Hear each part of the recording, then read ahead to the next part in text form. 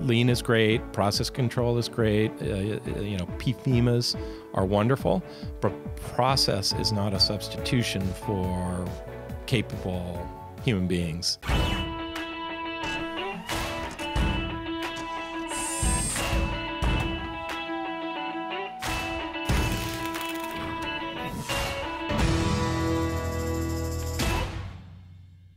Just a quick reminder for you to like, subscribe, and rate this podcast so we can get your feedback and know how to make it better. Hey, it's Ari. Welcome to another episode of the Made in America podcast.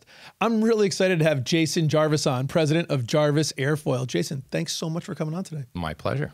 Well, listen, Jay, it's the Made in America podcast, so we always start off with the same two questions. What do you make, and why do you make it? Well, Jarvis Airfoil makes compressor airfoils. So airfoils are little bent pieces of metal in a jet engine that compress the air. So they come in all shapes and sizes, a variety of derivatives, different alloys, and we make them for large engine manufacturers. So mostly Pratt & Whitney and General Electric, but in the past we've made parts for MTU, Rolls-Royce, Snecma, and you have it. So we've been making these types of parts for a very long time at Jarvis. And I guess to answer the why we make them, at this point, it's probably mostly about momentum, to be honest. We started producing airfoils for General Electric back in the 40s. So, and during the war, there was a gentleman in the UK named Sir Frank Whittle who had come up with a centripetal compressor, basically a jet engine that was a large turbocharger, a large turbo pump.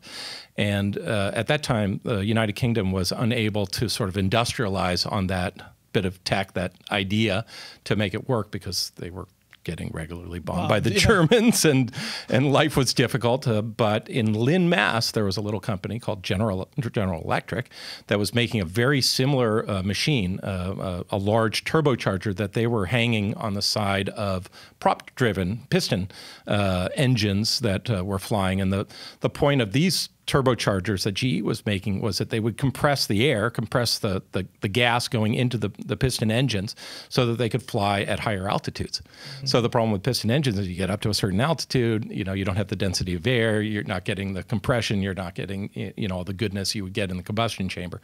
So they have these big turbochargers that they're making. Frank Whittle comes along with his device, which he has proven you can fly a jet with. GE takes that and has the industrial capability to produce it and to begin iterating on the whole idea. So there were some genius predecessors to the individuals who worked at NASA that worked for an organization called the NACA. And they had come up with all these airfoil profiles. And they had this concept for axial flow compression. So instead of one big fan, one big turbo pump, you'd have different stages where you'd have a rotary stage and a stator stage that by working together would serve to compress the gases in an engine. So a gas turbine engine, a jet engine. Yeah, I was going to say. So, yeah, all right. So we're going to zoom way out. Yeah, exactly. Let's zoom way out. And we're going to zoom way out. Give a very small education on how an engine works. And please, anytime I'm drilling into specifics or technical, just give me a look. You got it. I'll zoom way out. So in a jet engine, when you're gonna jump on a flight somewhere, you're walking down the gangplank and you look at that engine and you see a big nacelle and a big fan. So you see all those fan blades in the front of the engine. Before we get to jet engine, let's just start with sort of like a propeller plane, right? Okay. So a propeller plane just sort of works, right, by you've got enough wingspan and you can push enough air underneath it that it's going to keep the plane up. Right. So you have, in a prop-driven plane, you have several airfoils working to fly this thing, right? Your wings are airfoils, right? And your propellers, all those surfaces are basically airfoil surfaces. And what an airfoil does is on one side you have suction, on the other side you have pressure. So it creates a lifting surface. So that particular shape, when you move it through air, it lifts. All right, so you have to figure out how to move it through air quickly. But on a prop-driven plane, again, the prop is dragging those wings forward, and the wings are generating lift, but also the prop is generating lift, et cetera. Okay. So when you get into a jet engine, there we go. Okay, you basically have several props in a row contained within that engine. Right. And when you get on that jet and you look at that engine, what you're seeing is the very first stage, and that's called the fan. So the fan is sucking all the air in, all right? Big, on a GE90, it's 112 inches. You can stand in the nacelle, which is the nose cone of the jet engine. Don't recommend it while it's running. There are videos of that, and it's horrible on naval carriers. And then behind that, you have a variety of stages that serve to compress those gases to a very dense stream, and that's the compressor.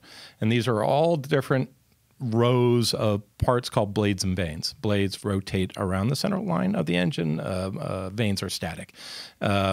And then you add a little fuel to this very dense gas. It goes boom, and then it flushes out the back end of the engine, which is the turbine section of the engine. And the turbine drives a shaft, very simplistically speaking, which drives the fan. So you have the fan, which is sucking the air in, all right? You have the compressor, which is squeezing it. You have the compressor, which is adding fuel, bang, and then out the turbine section, you're blowing those hot gases. So if you can remember suck, squeeze, bang, blow, you will remember exactly how an engine works. Yes, there you go. Suck, squeeze, bang, blow. I think no one can forget that, right? No one can forget that. Yes. So the idea is the big important process there is when you have a jet, you can fly higher and faster. Yeah, I mean, sort of strength to weight ratio of a gas turbine to any other device is absolutely ridiculous. I mean, the amount of thrust that's generated by these turbine engines is spectacular. Right. I mean, you see on the F-35, you've got one engine, and the thing it's a bonkers 5th generation fighter that's got no peer. Right. So you put two of them on an aircraft, and you've got the Raptor, and that's even a little crazier. Right. But I mean, you look at a 777. You got two GE90 engines hanging off of it, and 400 passengers. I mean, it's an enormous amount of energy created by these little machines, and they're just absolute engineering marvels, and it follows that we would be working to very specific designs with extremely tight tolerances, where every part of your process, from where you get the material from, how that material's processed, how that material's cut, how that part is inspected, how that part is post-processed, is very closely managed relative to the engineering requirements that have been thought about and discussed and argued over years and years and years and laid out. Yeah, which is in part right because you need to have the precision to get the end result that you want, the output, and you also need the reliability so we don't have planes falling from the sky every which way. Yeah, I mean, in our space, if one part unzips, you basically destroy everything downstream of where your part released in the engine. So, I mean, because you think about all these fans. Let's break that down for a second, because it's an important point. Listen, it's actually super interesting, and I hope the audience is going to find it interesting. I don't know that, maybe in the, 30s, 40s, 50s, 60s, when sort of, jets were becoming more commonplace in passenger travel, maybe people thought a lot more about, wow, this is amazing. How does it work? And so on. But now in 2022, air travel is so ubiquitous, and I think so, you think about getting on a plane the same way on riding a bus or a train or a bicycle. I think we lost some sight of exactly how high-tech, precision, and amazing these products are. So let's get into it. And the field experience that the engineers have and the designers have in terms of knowing what works and what doesn't work, and iterating on those experiences and those designs over and over and over again to build in reliability first, and then to build in performance, and then to build in lightness when you're talking about military engines. So it's not just, in our world, it's not just geometric tolerances. It's not just, obviously hitting a shape within the tolerances is very important. Literally, every part of what we do is guided by rules and fixed into a process that is approved by our supplier. So when we buy material, we have to buy material. Say we're going to buy material for a Pratt & Whitney job. It is to a special set of instructions that Pratt & Whitney laid out, tested, validated 30 years ago.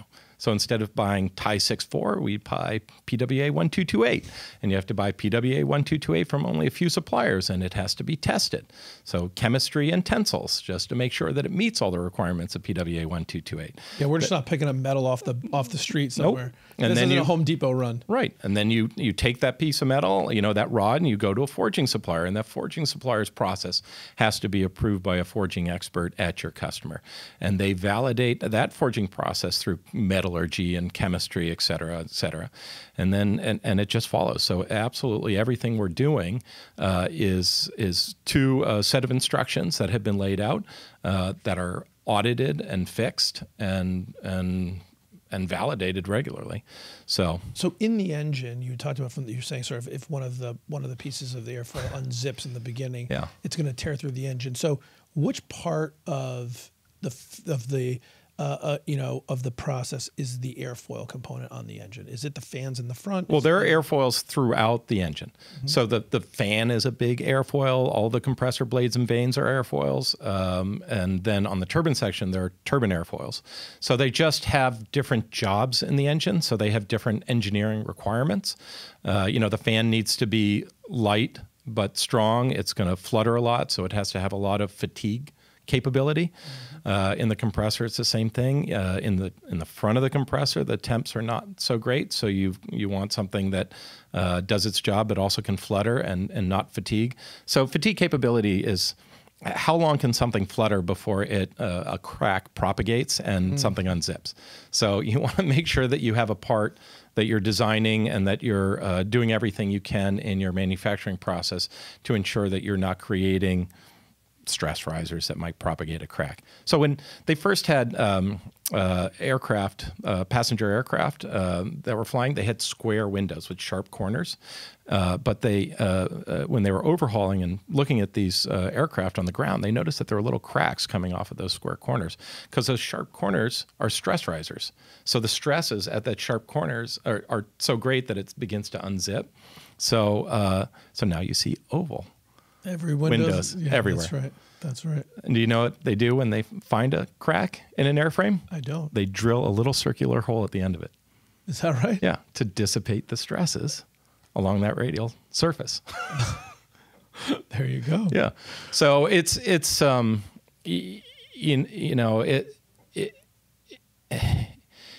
very particular niche that we're in. And you guys when we talk about Jarvis Airfoil, you guys are doing all those different types of airfoils all throughout the engine?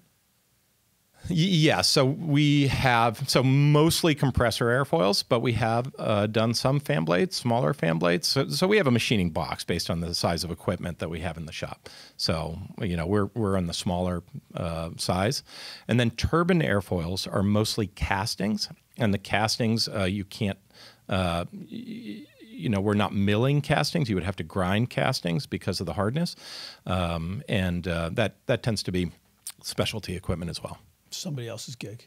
Yeah, I mean, we have some grinding machines in the shop, and we've done a few turbine part jobs, but it is another niche that's very specific. So, I mean, listen, thank you for the jet engine class. So hopefully people got a lot of that. And I want to definitely circle back to Jarvis and what you guys are doing. But with all that, you sound like you've been an engine engineer for your whole life, but that really hasn't been so much the case. So let's talk about how Jason ended up at Jarvis Airfoil. I'm a very good mimic. I'm very good at processing information and asking a lot of questions. So I started my thinking about what I wanted to do when I was in high school, and I wanted to be a political reporter. So I was very interested in politics and journalism. My mother was a journalist. She had worked for the Boston Globe and written for a variety of different magazines, and we lived in New Hampshire at that time. So she was very interested in presidential and electoral politics, and I was interested. So, she used to drag me around all these different events and meetings and fundraisers and things like that. And I guess I kind of caught the bug. So so I wrote for my school papers through high school and college. And when I graduated from college, I went to Washington, D.C. and worked for a news briefing called The Hotline, which was a digest of electoral politics. And I worked there for 4 years, and then my mother was looking. At that time, my mother had she used to have a television show in Boston called Point of View, WLVI, but they fired her because she got a little old, and she got a gig. Is that right? Yeah, they hired a younger woman. So she won an Emmy. 1987 or something. She'd been killing it. She knew all the Pauls. She had done that gig for, I don't know, a decade or more. So my memories as a child would be my mom leaving on Sunday night and coming back on Friday, and she had this life where she was, a sort of a mini celebrity in Boston with this talk show. Yeah, so, for those of you who want to Google that, Judy Jarvis, you can still get some of those old clips out there. Still some good stuff out there. There is indeed. She was a force of nature. So she left her TV gig and then landed a radio gig on the Cape, working for a guy named Ernie Bach. So he had a 50,000 watt talk radio station out there. So she is that a lot? 50,000 watts. Yeah, 50,000 watts to like WTIC. That's a monster. It's a monster. Yeah, okay. Yeah. It sounded like a lot. Yeah, that's big. That's about as big as it gets. Gotcha. So so she was doing a noon to 3 gig counter-programmed against Rush, but she was on Cape Cod, and WPOP used to have Rush, and Rush moved to WTIC, and my dad said, "You know what, honey? Maybe it's time you move home."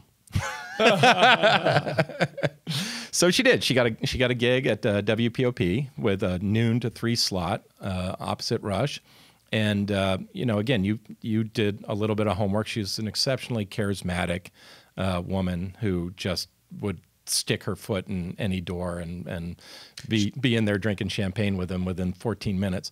And she was really tremendous. I told this before. I did some Googling myself, and I caught a C-SPAN sort of a 3-way debate style interview thing, and she's a pistol, knew her stuff, and gave no ground. It was no great. joke. Yeah, she was no joke, and her arc is interesting as well, because when she was coming up and wanting to write about electoral politics, there were no women.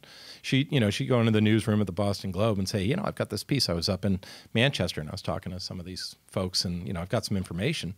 And they would say, well, the home ec department is over there. If you want to write about recipes or advice, go that way.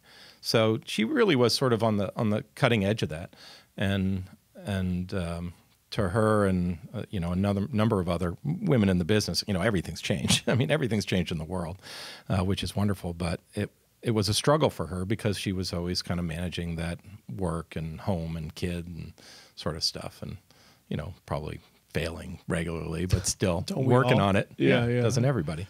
Exactly. So she got this gig at WPOP. They actually ended up syndicating the show, so the show would go up on satellite, and little stations around the country would download it, and she would go to these NAB conferences, the National Association of Broadcasters conventions, and she would sell the show to these little groups. So there would be someone who owns a car dealership and 4 radio stations in St. Louis, and someone who owns a Domino's chain in San Diego and has 5 stations, and so there are all these little groups.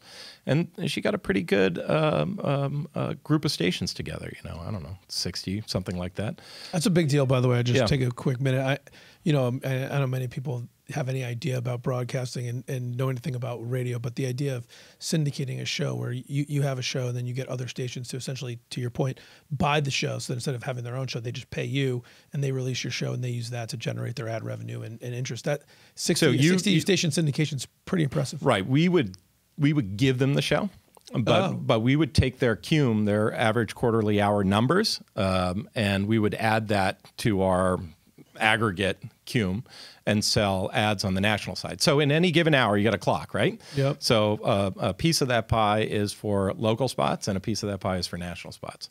So if you're going to listen to a radio show, you're going to hear your local Ford dealership. Yeah. But then you're going to hear, I don't know, whatever ad, which is a national ad. So that's how the syndicators making their cash is on all those national ads. National ads. Does the local station get a piece of the national ads? No. So you basically are trading time. You're saying, we're going to give you our programming, so you get content, and you get 7 minutes in the hour. We get 4 minutes in that hour.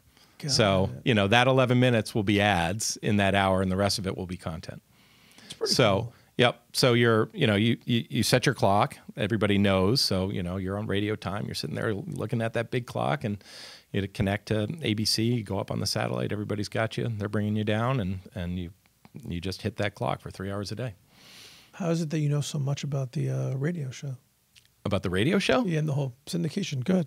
Because we were syndicated. Yeah, and you were, but this was your mom, but you were executive producing the show. Yes, well, I was executive producer, and then, my mom passed away, and I hosted the show for a while, which was a terrible mistake, but it was not my thing. But again, momentum seems to play a large role in my life. In your life. Yes, yeah. So mom's back on the show. That thing's going. You're EP in the show. Yeah, so I moved from Washington, D.C. to Connecticut. I'm executive producing the show. We're at WPOP in Newington.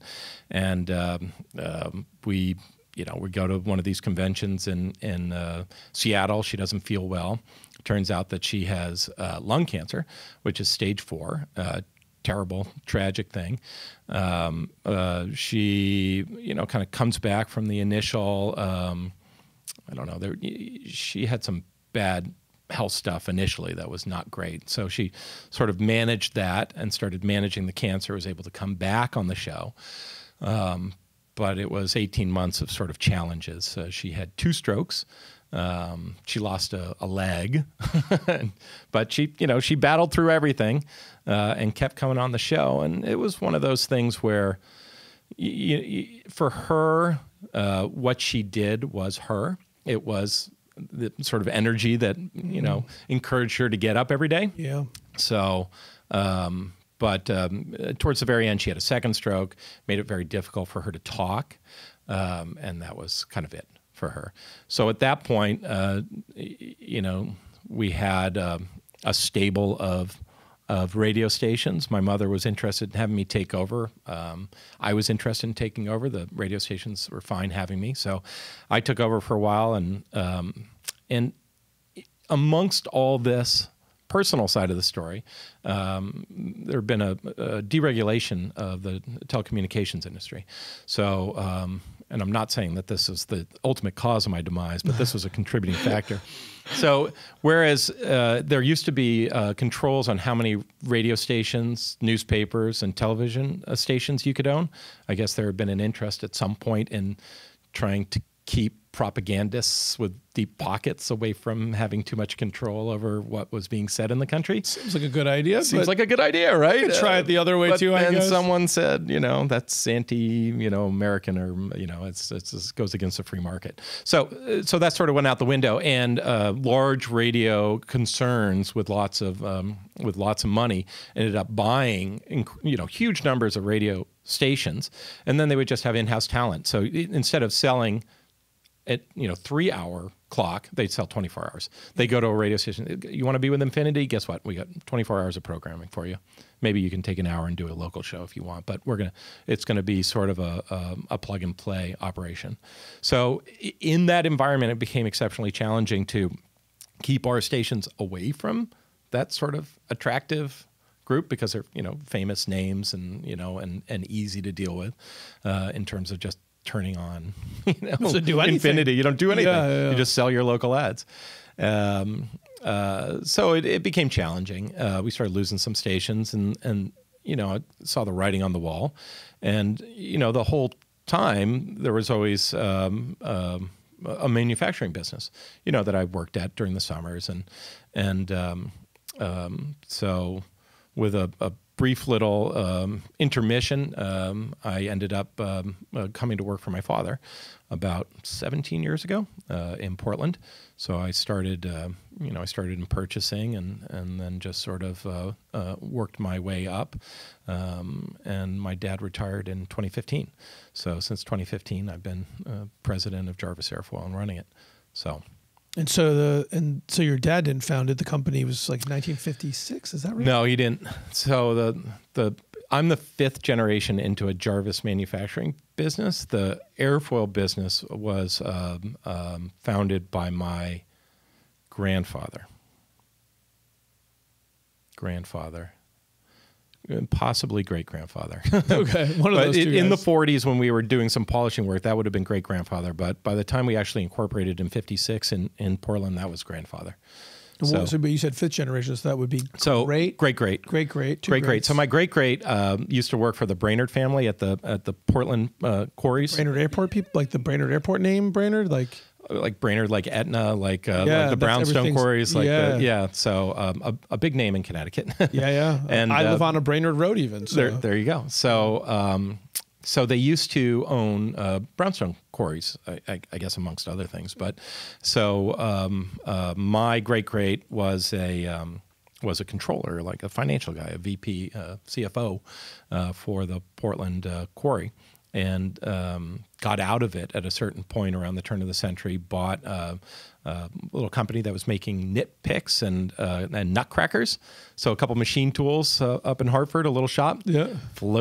This is the story. Floated the equipment down the Connecticut River to Gildersleeve, which is a little section of Portland, set up a shop. And then a couple years later, they moved into a facility in Middletown, and they were making deburring tools. So little files and rasps and things for removing metal of different shapes and profiles.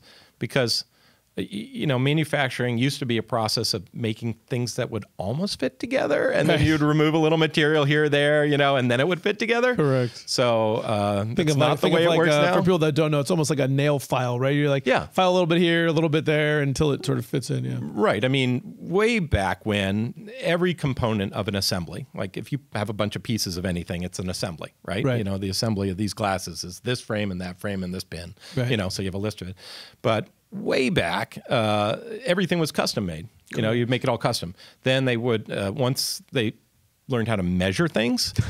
So there's a really great book about precision that talks about, so the progression was, we first learned how to measure precisely. Right. And then once you're able to measure precisely, then you can start to manufacture precisely, right? So then you can get your tolerance stack ups and you can start working on assemblies. And of course, one of the ultimate assemblies would be a jet engine or a nuclear reactor or something like that. Yes. But so in that middle ground, there was still, requirements for removing lots of metal in different ways. Right. So we made these files, and we had all these hand polishing people who would work on different parts of making these files, deburring them. When you machine anything, sometimes you leave a burr of metal where you don't want it. So you remove that burr. It's called deburring or polishing. So we had a lot of people with very capable hands, I would say. And we were making these rotary files and burrs for GE Lynn, getting back to Frank Whittle. So in the 40s, when they're starting to machine airfoils, all right, we are selling them rotary files. And somehow, some way, one of their salespeople said, you guys know how to hand polish and deburr. We have all these airfoils that we've roughly milled, and they have to fit into this particular shape. Can you help us get these milling marks off? And we said, yeah, we can do that. We know how to do that. So we started polishing airfoils for GE, for the River Works. That was what the factory was called in Lynn. And at a certain point in time, we said, well, geez, we could probably machine these too. So we bought some equipment and started machining them. And it got to a certain point with a certain amount of momentum that in 1956, we built the original structure in Portland and incorporated as Jarvis Airfoil. So... And then it just it's gone along at different levels. So we've been kind of a prototyping house and a development house. We've been a production house, and in between. So for those who don't know, what's the difference between a prototype? Okay, so it would be high mix, low volume versus high volume, low mix. So in a prototyping environment, you have a large mix of part numbers that you're working on with very low volumes. In a production environment, you have a smaller mix of parts with very high volume. So you want to be in a high volume, low mix environment in manufacturing, because it allows you to tailor your processes and your equipment to you know, to get the most margin out of your optimize, right? Right, If I shave 5% off a process I only ever do once, right? But you want the process to be lift. complex. You don't want to be making, you know, washers or paper clips, because those are highly commoditized, and you know they can make them just about anywhere. Yep. So if you're in an environment where things are complex, it's a little bit better. You know, obviously there are a tremendous number of challenges. I mean, on any given airfoil, we've got 400 to 500 features that we check on every single part. If one of those features is out by 1/8 of the diameter of one of your hairs, that's a non-conforming piece of hardware. So we either, you know, don't sell it, scrap it, rework it. So we regularly we're regularly sort of working through issues. And you know, no matter how robust your processes are, most processes these days involve human beings at some point. They involve equipment that comes out of alignment, gets, you know, has variability in how it performs. You guys have any opportunity to sort of get involved with any of sort of the, you know, laser inspection equipment that can sort of automate and get tighter on? Yeah, I mean, we do have laser inspection. So we use coordinate measuring machines. So either contact or with non-contact laser heads for generating point cloud data on surfaces. We use structured light. We use a system by Atos called Blue Light, which again lays through photogrammetry, through high resolution photography. We'll lay a point cloud on a surface, and then we can extract that point cloud essentially in CAD and slice it and dice it sort of any way we want. Our customers have algorithms that we use for inspecting airfoils that are relatively complex.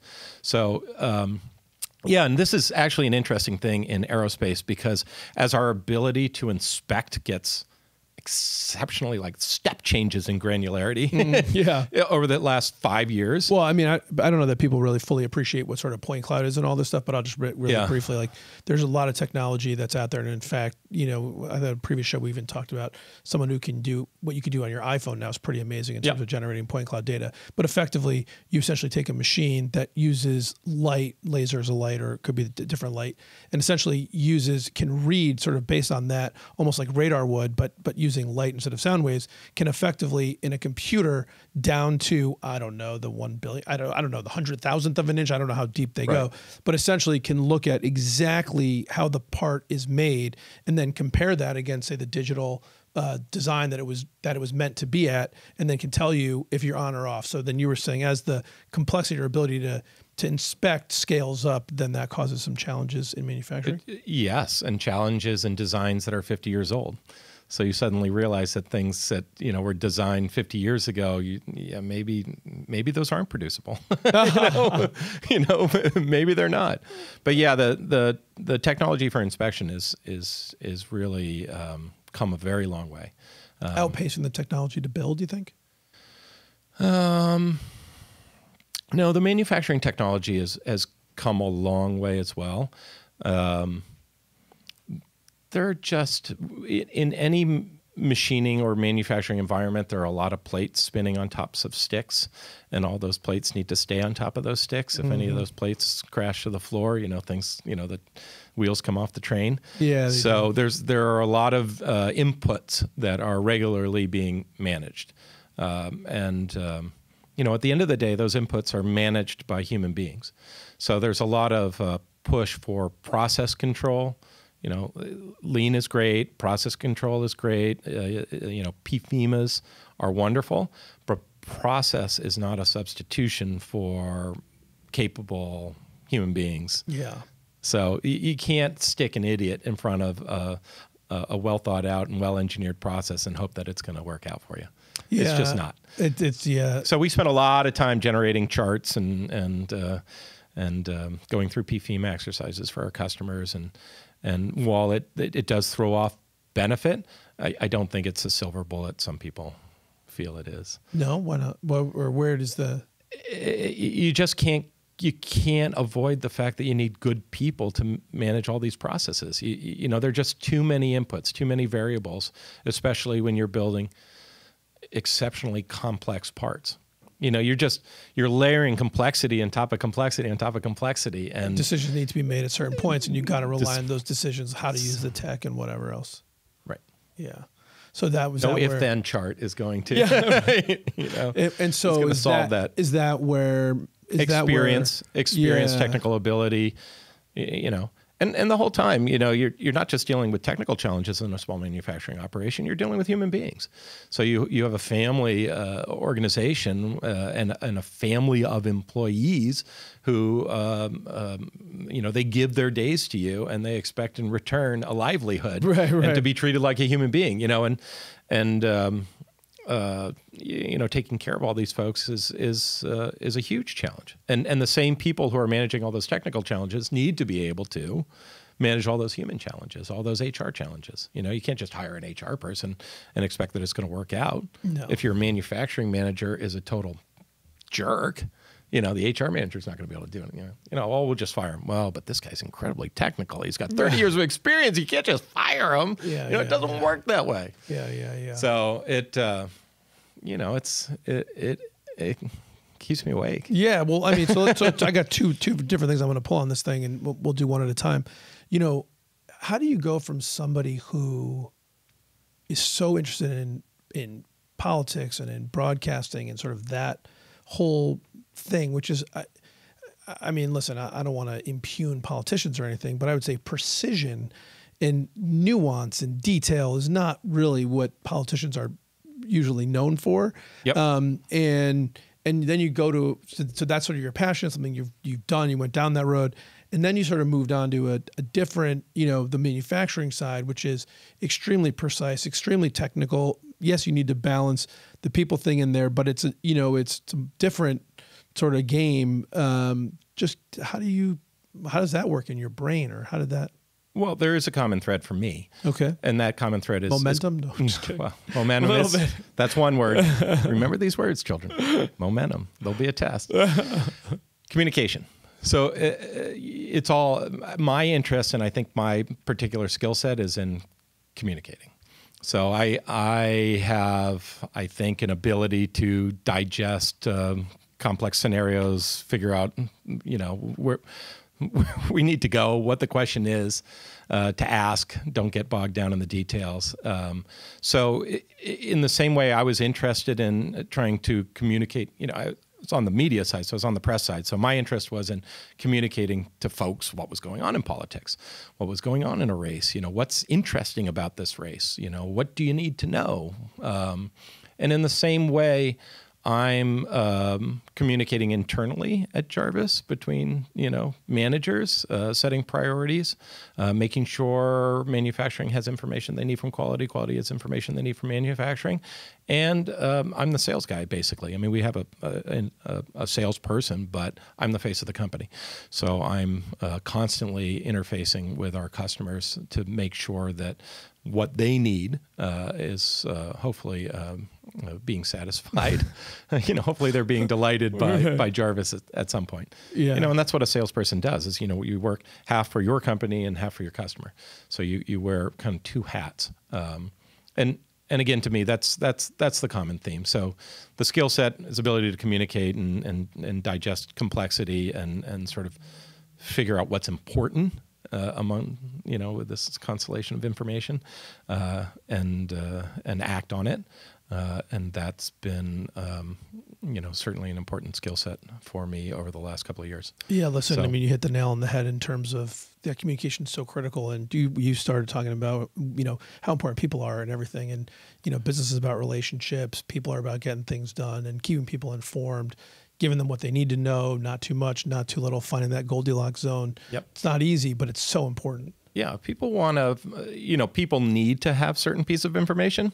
And unfortunately, a lot of our customers, there's so many silos that are created. Yep. And there's no general management structure. I mean, there's so much redundancy in our customers, so much overlap, and it's just wildly apparent that there's, you know, it's an enormous organization where there's not the infrastructure for one person to kind of look at everything that's going on, God's eye view, and say, yeah, you guys are wasting your time. You're like, this has already been done. Move forward here, move forward there. But we can do that at Jarvis, and you can do that at smaller organizations, and just kind of sit up above and watch everything and kind of push and poke and make sure. Do you do anything to augment or build those skills in yourself? I mean,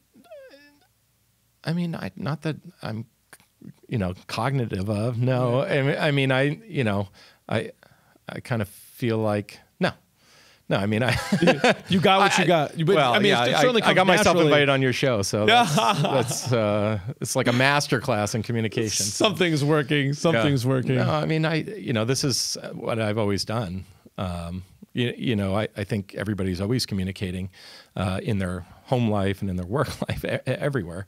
You have to communicate. It's just sort of how well you do it. Yeah. I mean, how often do you go back and sort of reevaluate, an email that you sent out, a presentation that you did at the office? Like, how often do you go back and watch yourself or rethink about what happened and sort of do a, what worked, what didn't work? What could I, sort of do like a CI, internal Kaizen thing on your own? I think regularly. I think you're learning what works best and what doesn't. Yeah, I mean, it's, there are two types of managers as far as I'm concerned. There's like soft power and hard power.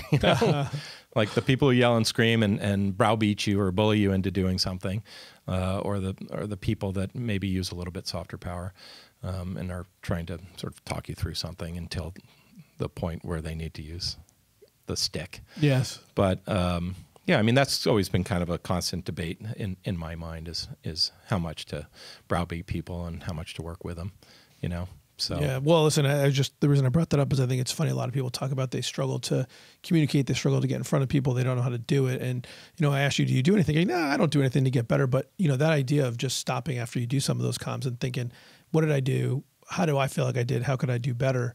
That little bit out of everything, just like tweaks that quality a little bit. Well, you lose your mind on a phone call, and then after the phone call is over, you say to yourself, well, that went horrible. I mean, there's my Kaizen event right there. But you'd be surprised how many people just blow past something and then, never go back and think about it again. Yeah, a lot of people aren't very reflective, and I think a lot of people aren't super empathetic.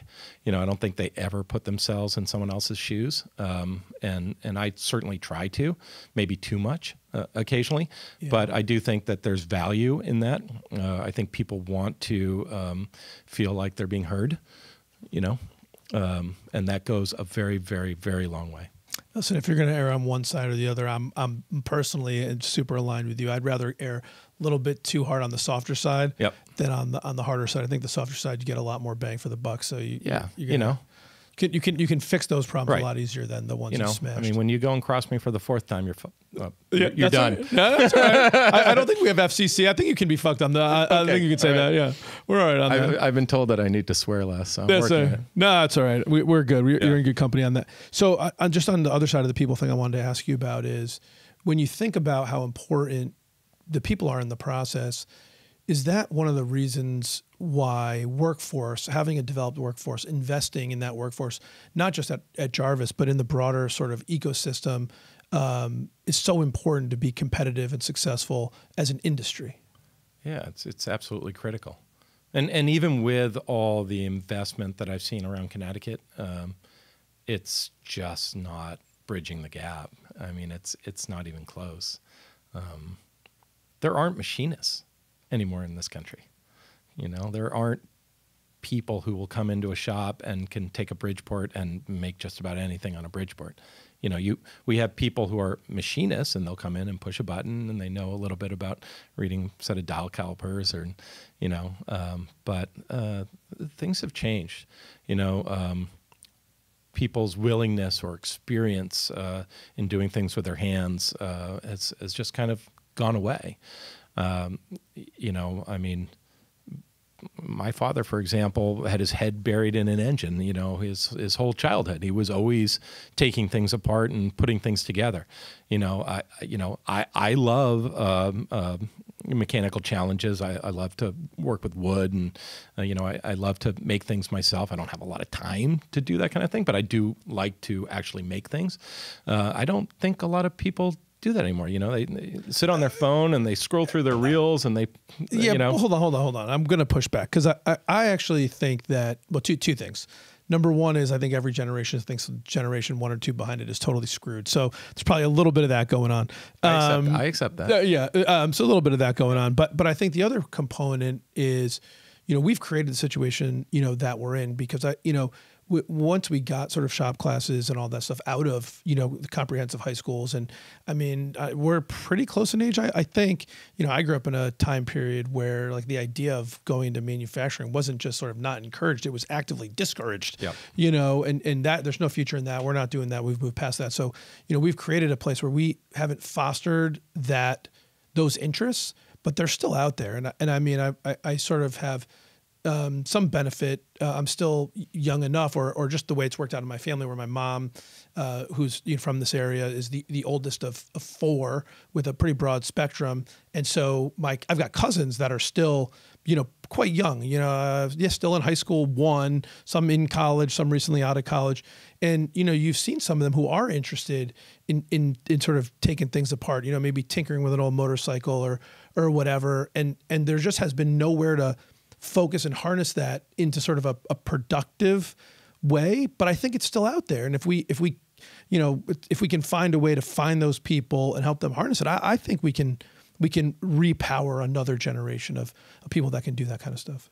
And then on the flip side of my statement, I mean, most of the machines now lend themselves to, they pretty much run on an iPhone to the digital generation. True. So most of the work that used to be done on the floor to set up a job is now done in engineering to set up a job. Yeah, so a lot of that process development is now done in engineering. Yeah, going back to the inspection equipment and model-based definition and all that stuff. It's just, you want an engineer that's got some shop experience. You don't want a machinist that's, that's got a variety of things. At the end of the day, honestly, if someone shows up on time, is curious, and has the sort of ability to throw up their hand if they don't understand something or aren't quite clear about the instructions, we can work with you. Yeah. So, but it's challenging to find that in people, especially the sort of curiosity and willingness to throw up a hand if they don't get something. You finding any assistance like with, I don't know, ACM or the regional sector partnerships or anything where you can sort of make some connections? Yeah, I mean, I think a lot of the technical colleges and the technical high schools have been great, and I think the state has really supported those organizations, and the ACM has obviously supported those organizations through their workforce development programs and ventures. There's just an enormous demand. Yeah. I mean, I think even before COVID, you would talk to any manufacturer and they would say that their largest headwind was manpower. Our third episode, which was 3+ years ago, Jason Howie from OK Industries says we've got 3 priorities: workforce, and workforce. Right. I mean, that was 2019 or whatever, right? And so here we are. Now it's much worse. Much more challenging to find people. I mean, we will have people who will accept a job on Friday and then be no call, ghosting on Monday. Yeah, I hear that. By the way, that's like across industries. That I don't get. I don't even understand that. And this is where I must be in the wrong generation. I don't even get that at all. Like what happened? Is that what quiet quitting is? Yeah, I don't even know what that is. I don't know what quiet quitting is either. But that just seems like totally irresponsible behavior. And that's fine. We don't want you. Correct. We want to have a team that wants to win. So move along. But we're just going to be a little grumpy that you wasted our time. What's the answer to the workforce, Jason? How do we fix it? I don't. I mean, there's probably a couple answers to it. One, unfortunately, is rely less on human beings in your process. 2 is just to maybe continue to do what you're doing and to publicize manufacturing as a way of earning a livelihood. I mean, you can make over $100,000 and just have your GED at Jarvis. You can, but you're going to work. You're going to work 60 hours a week, and you're going to be on this sort of rigid manufacturing clock where you get in at 5:30 and you got a 10-minute break and then a half-hour lunch and another 10-minute. I mean, it is a rigid environment, but it is by design because we have to make things. If you're not sitting in front of your machine running that cycle, we don't get a part off. Right. So, well, every step relies on the step before it, and the step after relies on you. So you got to be synchronized like a symphony, right? Can't just right. You know, everything's got a takt time. We got a takt time that we build relative to our customers' demand signal, and we push that all the way back through our process. There's an irony I've sort of seen with the idea of more automation, right? Which is the more high tech and more automated the process gets, the more high skilled the people that we need are, the smaller the pool of people that we're drawing from, right? So there's a little bit of, you know, I do find that there are a lot of young engineers out there. Yeah. You know, we have had less trouble finding really talented young engineers than we have had trying to find inspectors, you know, manual layout inspectors or machinists. So, you know, I almost think that's, you know, that the manpower needs of the technology shift might be better supported than the sort of legacy environment that we're existing in now. But you know, automation is not a solution. These pieces of equipment are wildly complex. The uptimes are, you know, I mean, it's just, you know, you talk about layering complexity. Now, not only do you have a machine tool, but you got a little Finick arm that's grabbing a part and it's bringing it in. You know, I mean, you have now you have a system. And, you know, a lot of our customers are putting in these flow lines where you have a, you know, Finick arm on a gantry that slides back and forth between all these machine tools, and it'll take a part out of here and put it in there and take a part out of that, you know, and they measure their uptime. You know, I mean, if they're doing well, maybe their uptime, I don't know, you know, they'd probably tell me different, but I think they are challenged by uptime. Yeah, well, then someone's got to maintain that arm. You need a, you know, mechanic to do this thing. Right. You know, and maybe the individual that's got to come and fix that machine is coming from Germany or the part, you know, so there's a lot to it. So some automation. What else we got for an answer? Some automation, some PR campaigns, like, you know, like this show talking about how manufacturing is a good opportunity. Yep. Maybe less of a push on college as the solution for every kid out there. I mean, you know, you look at the student debt in this country, and you know, I don't know that college is for everyone. You know, maybe it is, maybe it isn't. But it seems to me that's kind of been the direction, like what we've been hammering away for. If you're going to push back on that, that's fine. I am not going to push. I don't know that I have a lot of data to back this up. I come around and embrace. Yeah. No, 100%. I mean, I think it goes back to, you know, what gets measured, gets managed, and done. And if every school system, one of the key metrics is what percent of your students go to a 4-year college, yep, and what percentage of those students graduate. That's the push, right? And 100%. And I'm couldn't possibly agree with you more on that. Right. I mean, the only degrees that I'll require would be for engineers and managers. You know, everybody else, as long as they can do the job and they're curious and interested and meet all those other metrics, we're going to give you a shot. Yep. You know, because you're probably a scrappy little, hustler, and we want you. That's right. And isn't that the best, right? Those scrappy little hustlers, that's what's going to get it done. Yeah. 100%. You know, I mean, you look at the scrappiest senior managers at GE and Pratt & Whitney, and they're not coming out of all these Ivy League schools. You know, they're sort of made do themselves, had 4 jobs, getting through a local community college, and just have been hustling their ass off. And that's what we want, right? And the hustle's what gets it done. You want people to drive, right? Well, you want people that want to win. So we have some answers, right? So we got some hope for the future? Oh, of course. Always hope for the future. Yeah. Yeah.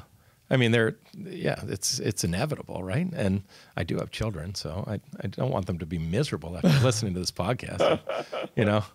Well, listen, I think we've faced, as an industry and as an economy, much harder challenges. So demand for what we want and products that do something really special.